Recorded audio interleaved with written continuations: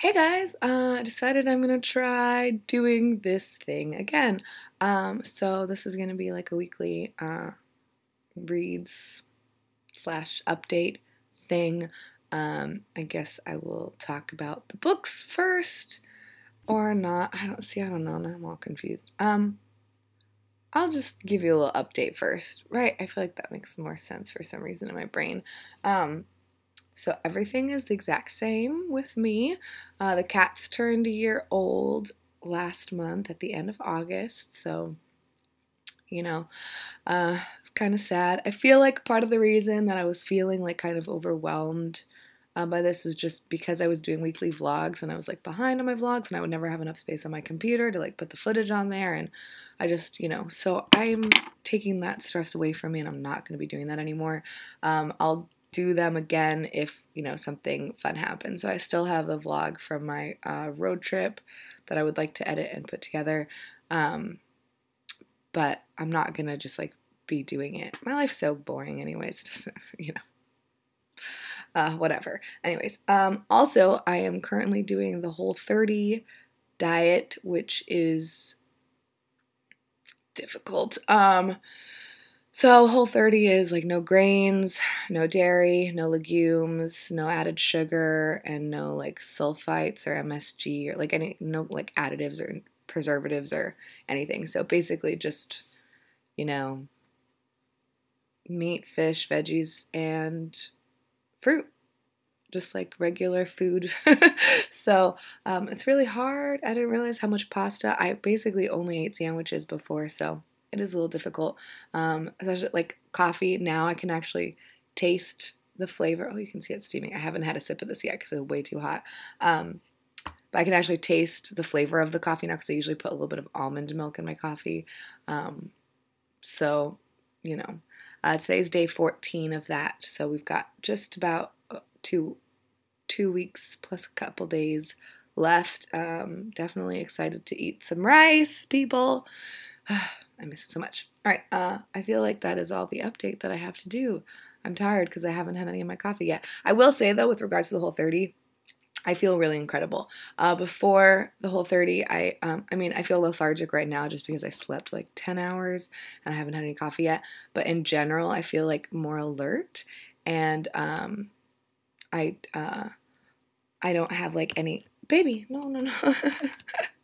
I usually feel like heavy and like gassy and just like not great like intestinally. My joints really hurt too, and I was hoping that this would make my joints not hurt, but that's not the case. My knee still really gives me a lot of trouble. So I think I just need to like start exercising. Whatever.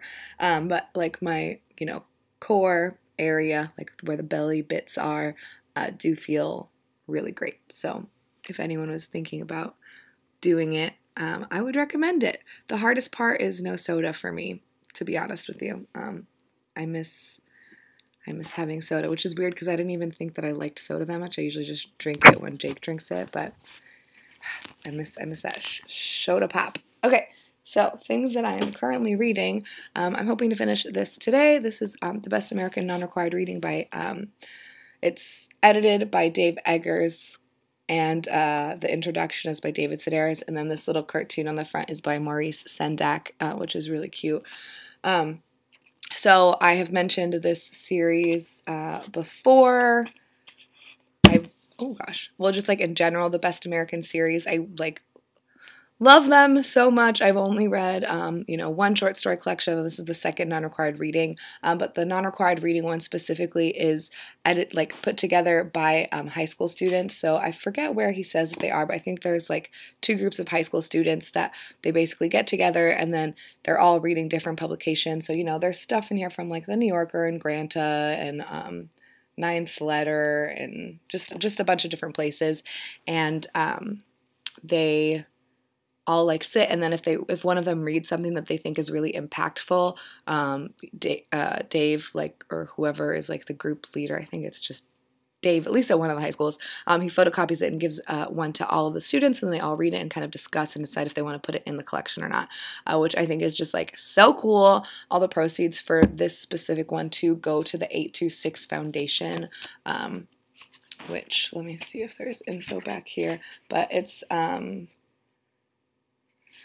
you know, like writing and reading workshops. I think it's a writing center. So there's like a bunch of info on the different ones in the back. So I think that's really cool too. I bought this secondhand, so, you know, but still, originally the proceeds went to A26, which I think is really wonderful. All the stories so far have been great. I definitely want to finish this. I'm trying to read 24 hours again. I'm trying to read 24 hours again. I mean, I'm again trying to read for 24 hours. I have not actually ever hit 24 hours, but it's a goal every weekend. And this weekend, I feel good about it. So there's one in here about capitalism in India, which was really, really fascinating, about how, like, all that really matters is wealth. And this guy, he killed 6 people. He killed 3 police officers and 3 civilians and injured another person, and, like, didn't get charged because, like, you know, they did a bunch of stuff, and it was really, really interesting. There's another one too that's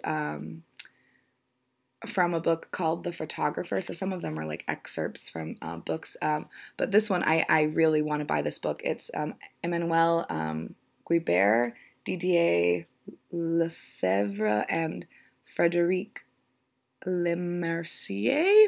Forgive me, I wasn't trying that hard. But Didier Lefebvre, sorry, it says in July of 1986, he left Paris for Afghanistan. He was 29, and his task was to document a Doctors Without Borders mission.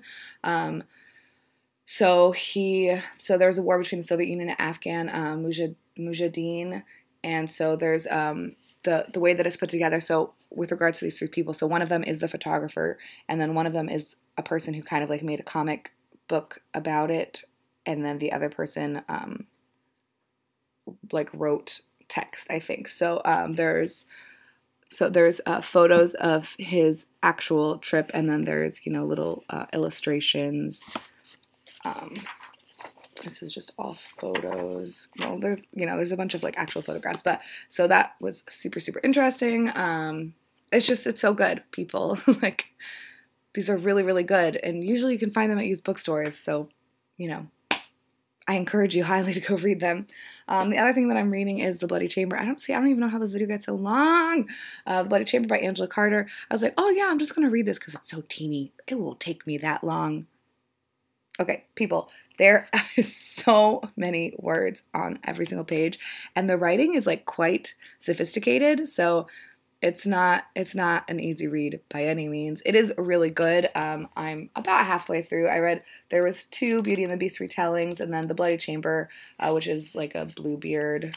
I think Bluebeard. I've never read Bluebeard, but I'm pretty sure it's Bluebeard, where he has like the wives in the not cupboard, like dead ladies in a box somewhere, and then the girl's like, he's like, don't go in there, and then she goes, and then, you know, whatever. So, I think they're really, really good, but again, the language is really sophisticated, so it's kind of like when I was reading Dubliners, which I still need to finish, where it does take a little bit longer, and it is putting me to sleep because I think my brain has to work so hard to read it, because the language is beautiful, and it's very well written, but it requires a little bit more concentration than I guess I have been used to. The one I read right before this was kind of like popcorn book, so maybe that's why. I'm also going to try to get back into this. I have put this on my currently reading shelf from my started shelf, so I would like to at least read a little bit. I'm still on page 184. I put tabs in it when I originally started this in 2013. I started this in 2013 when I was working at Les Macarons in Fashion Island. That's a long time ago now. It's been almost 5 years. So I would like to read some of that. And then Hispanic Heritage Month is going to start, I think, before the end of this week. I'm not really sure.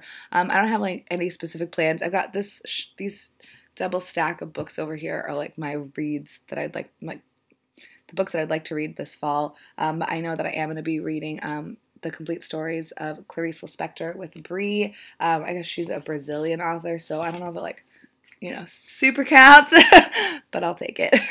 I definitely want to read at least a couple of things. So this is translated by Katrina Dodson. So yeah. Oof, there I go. I'm talking too much. Let me know if you've read any of these books and what you're doing this week or whatever, you know. Almost made it. Almost made it the whole video without a weird thing. Okay, I'll see you guys later. Bye-bye.